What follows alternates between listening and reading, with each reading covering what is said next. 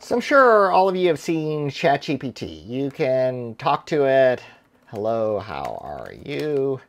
And it talks to you. And it's a pretty standard sort of chatbot interface. I'm going to show you how you can create your own sort of mini ChatGPT using Streamlit. So let's take a look at this. I have this actually running in Colab. So we're going to run a Streamlit application inside of Colab. I'm going to run this part to start with. This is going to install everything that I need and also obtain my OpenAI key, which comes from my secret store that you have here. Make sure you've put your OpenAI key in your secret store. If you want to use something other than OpenAI, you'll need to make some changes, although not too many because it's running in LangChain. So you'll just need to swap out the OpenAI driver for something else. So we'll let that run. That'll be done momentarily. And then we're going to run this part, which is our actual application. You can see here, it's not too long. And we will run it. It is just writing it to a file because Streamlit wants to execute that file. We're not actually running it in the actual notebook, so to speak. We're running it in the virtual machine associated with the notebook. We're going to also run my LLM util. This just abstracts the difference so that you can plug it into other providers than OpenAI. And here's the configuration file. So this is using OpenAI. If you wanted to switch this to something else, you would just put in those parameters for other LLMs. Now they have to have an OpenAI or a LangChain driver, and many of them just emulate OpenAI, so you'll be using this one a lot. And here, by the way, is a configuration file that shows how to use Ollama, OpenAI Bedrock, and also LM Studio, which are the main ones that I tend to play with. So we've got that in there. Let's go ahead and also write our config file. We need to find out our address. This is our password to prove that we know what LLM this is running on. And here we're going to actually run the Streamlit app and tunnel it out so that we're able to actually access it. And here you can see that's the standard interface for the tunnel.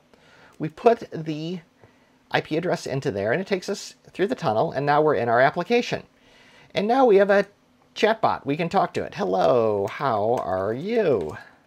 And it responds. And I can say, and this is talking to GPT-4o Mini, my name is Jeff. And we can just go on and have this whole conversation. It's anything that it outputs is actually in Markdown, and Streamlit displays the Markdown just fine. Write a Python program to do a loan calculation. Not being really specific there, but it's going to write some Python code. Whenever you don't give it clear requirements, it just goes ahead and fills them in as it sees fit. So you can see the Python code there, properly formatted in Markdown and other Markdown here. All this is for free, just from using Streamlit. So let's look at the code that we're actually making use of to actually go and do this. So we take in arguments. These are arguments from the command line. So you'll notice when I ran it down here, I said I configured server 1. And then when I run it, I tell it to use server 1.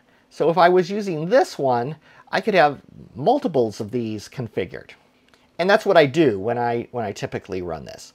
So we get this. If you don't give it a server to run it, it gives you an error because it doesn't know what to do. And then this code here creates the requested chatbot because it's going to create the conversation memory. So it would have remembered that my name was Jeff as we had our conversation. We put our title in. And if there's no chat in the session state, then we create the LLM and initialize it. Otherwise, we get our messages back, and that's how we remember the ongoing conversation that is going on. That's all stored in the state. So it's in the state, not necessarily or not actually in a session. So if you click refresh, you're going to start all over with your conversation.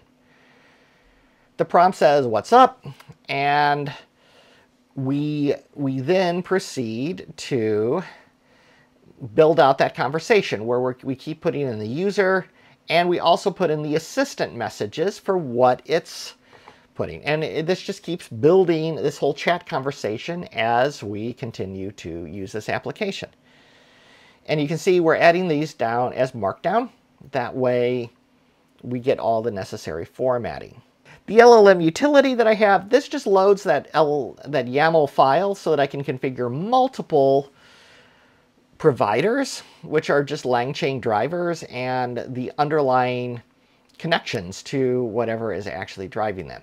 I just read the parameters in and attach those to it. That way I'm able to define it here. So the name is server1, and that's what you're going to refer to it as. This is the class that it needs to instantiate. Model, that's just being passed on to, so all the rest of these are parameters. So we're passing that on to the model. I'm using a temperature of 0, so it's not going to be that creative at all. And those are the two parameters that are given when we instantiate it. And then I give you the other types of models that you might want to put in here.